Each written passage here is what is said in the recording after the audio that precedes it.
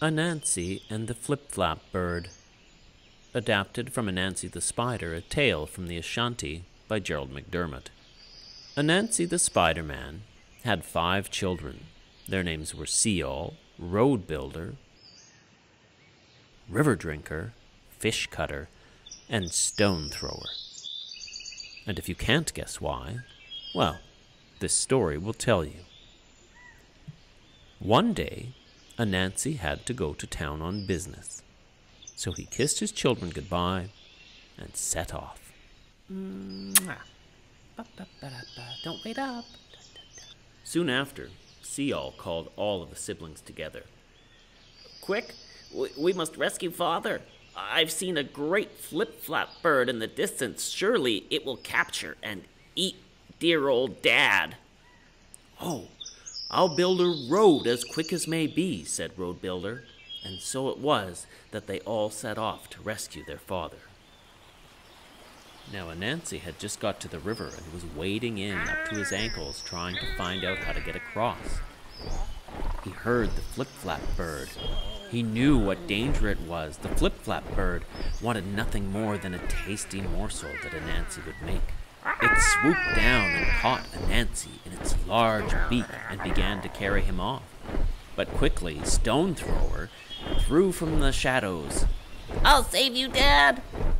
Boom! The Flip-Flap Bird was hit in the wing and dropped Anansi down, splash, into the river. Now, Anansi began swimming for his life with all 8 of his legs, but he wasn't as fast as the fish. Oh! Yikes. The fish knew what to do with a spider, and he swallowed Anansi in one big gulp. Fortunately, River Drinker was nearby by this point. Dad, I'll help you.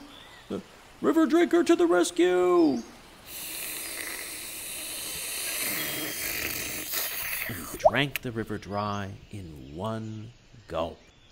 Now was Fish Cutter's time to shine. He took out his blade and zip! He cut the fish right down the middle, and out popped Anansi.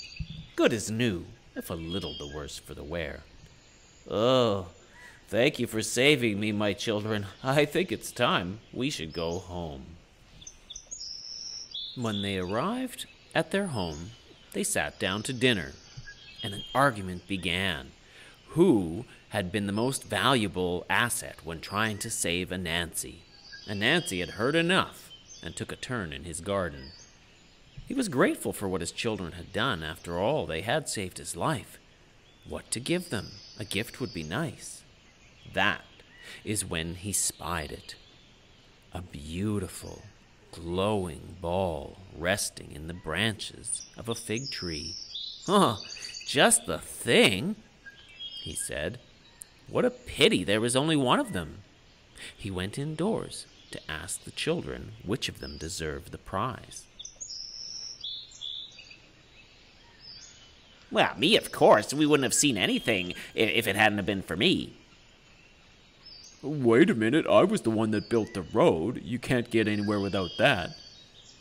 Yeah, but who drank the river anyway? Yeah, but the river had the fish, and I cut him. Oh, wait a minute. Who rescued him from the Flip-Flap Bird? Meanwhile, while the argument continued, the Flip-Flap Bird had turned up in the garden. Her wing was still sore from being hit by the stone, and she had lost her lunch when she dropped Anansi. She had seen Anansi admiring the glowing ball and thought she would play a trick on the spider. So she flew over to the glowing ball, and groaning under the weight, she picked up the ball in her beak and carried it high in the sky as she could, at last hanging it on the tip of a star.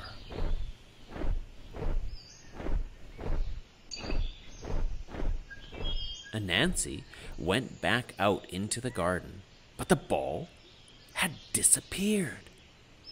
He searched everywhere before he realized it was hanging up in the sky.